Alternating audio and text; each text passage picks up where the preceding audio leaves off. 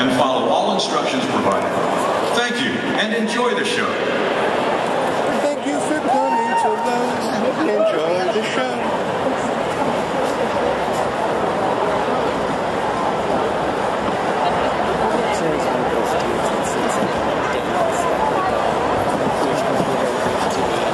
Oh yeah, absolutely. You gonna try and get some video? What? You gonna try and get video or pictures? We'll see. Okay, if I even like it. I don't really know him. You don't know who Denis Leary is? Messed up and acting like a messed up person and doing messed up things, I usually blame the parents, don't you? Right? Because when you meet the parents, you're like, ha-ha, right? Right? Right? Apple tree, right? You plant carrots, what do you get? That family, that family makes my family look normal, and my family's kind of messed up. We're a big messed up Irish family. So you look at them and you go, well, at least we're not that bad, you know? But I'm also really glad that trial happened now. Because if that trial had happened in the 60s and she had gotten away with killing her kid, my dad was a pretty handy guy and he had a lot of duct tape around the house. And I think my mom would have gone, hey, wait a minute. 4 years for killing one kid? 4 times 4 is 16? I could fucking do 16 years. I'll do it right now. I'd be happy just for the peace of the goddamn quiet. Go downstairs and get your dad's toolbox. Make sure you bring up the duct tape. Okay, the dog, my little Joe Pesci dog, that fucking dog took 2 steps forward and started barking like a little maniac.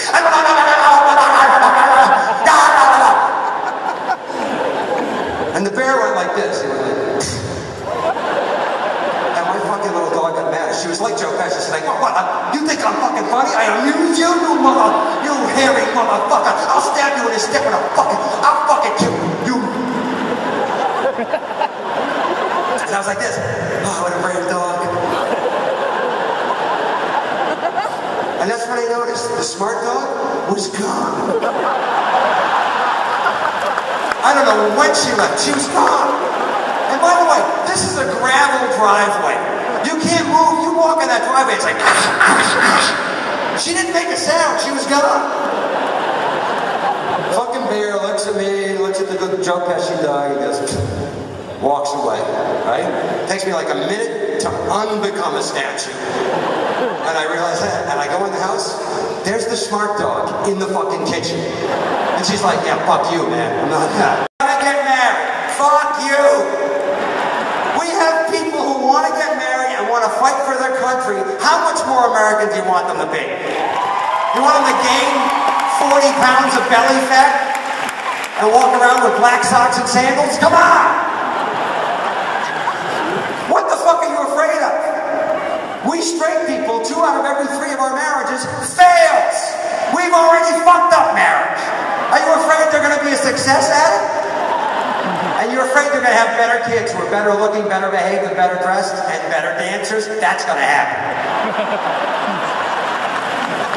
I want my gay friends to be able to get married for a couple of reasons. Number 1, I want them to have the same civil and legal rights that we have. Okay? Number two,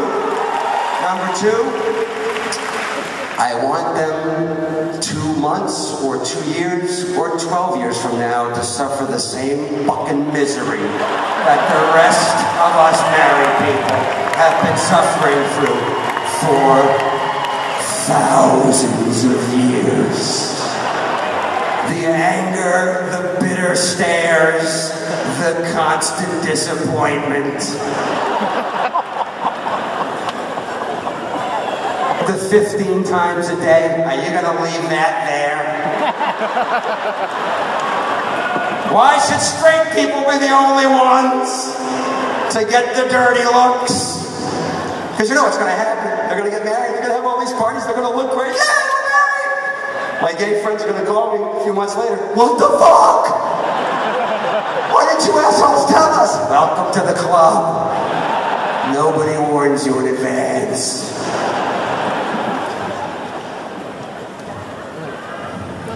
I've been married for almost 30 years. Yeah, you applaud. I know that applause. It's like how you applaud for a Vietnam vet, isn't it? Because it feels like Vietnam, doesn't marriage when you're in the middle of it? 10th anniversary of 9/11, and we've loved doing the show. We've loved doing this comedy tour, which is how we help publicize the new season. But you're also helping us raise money for the Leary Firefighters Foundation, and it's just a great time. And you're here to laugh your balls off, and I've got guys that are all from Rescue Me tonight. The first guy, if you remember the second season of Rescue Me, we had an episode where Sean Garrity's Irish cousins from Boston, who were firefighters who ride motorcycles, come down to visit the house, and then they accidentally set the firehouse on fire. It was a really funny episode. This guy was not only one of the stars of that episode, but he's one of my oldest friends. You've seen him on Conan, you've seen him on Letterman, you've seen him on Seinfeld, and like I said, Rescue Me. Please welcome Mr. Tony V.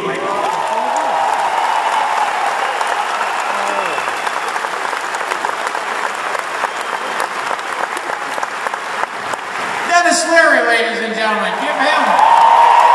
Here, just for starters, I have never emailed my junk to anybody. I do, however, have a portrait of my balls over the couch in the living room.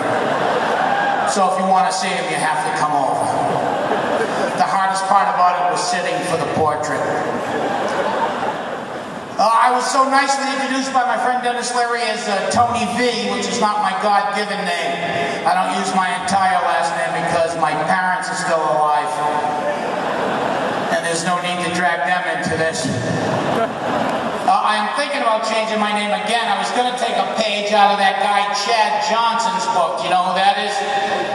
Ocho Cinco, yes. The fella changed his name to his football jersey number in Spanish. I am thinking about honoring my pant size. So if you'd like, you can call me Tony Quattro Dos. Thank you very much. It's a simple reason. I want to live long enough where the highlight of my day is a blueberry muffin. I brought my parents muffins last week, and you'd have thought I backed up a truck full of gold to their house. Like they'd never seen a muffin in their life. My mother, he's got muffins! The good ones from Whole Foods! And then she starts, don't be wasting your money on muffins for us.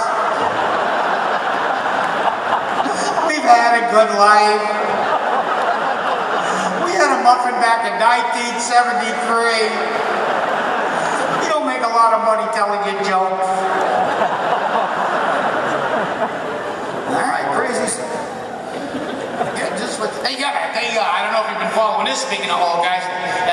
I'm driving here, and my phone's on, it beeps, I look at it, I just pull it up here, so I grab the phone, I get upstairs, check into my room before sound check, and I punch the thing on, CNN.com, headline, Kenny Rogerson, and then I can't see the next words. I gotta, and I'm thinking, oh no, Kenny fucking killed somebody, he duct taped somebody, and fucking buried him. But actually, it was an article about how fucking funny he was. I was like, thank God. Because Kenny's one of those people, he has the power to kill somebody. Matter of fact, I think he tried to kill Lenny a couple times when Lenny was sleeping.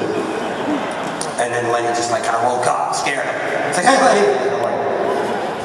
He's been on Letterman, he's been on Conan, you've seen him a million times. If you've seen our tour before, you've seen him. He's very funny, ladies and gentlemen. Please welcome Mr. Kenny Rogerson.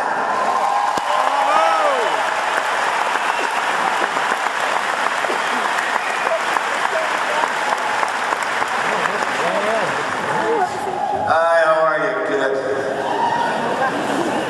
How was your day, alright? Is this shit coming out in French? Because I'm fucking talking to you. I look out, this is all I see. Like I'm an iguana and you're all stoned. He'll do something now, watch him. No, don't tap the glass, that fucks him up. He'll run into the thing. Great to be here, I love being here. I like going places, but I hate traveling, if that makes any sense. I really do. I hate all the airlines now, every fucking one of them, I truly do. I'm sick of them gouging.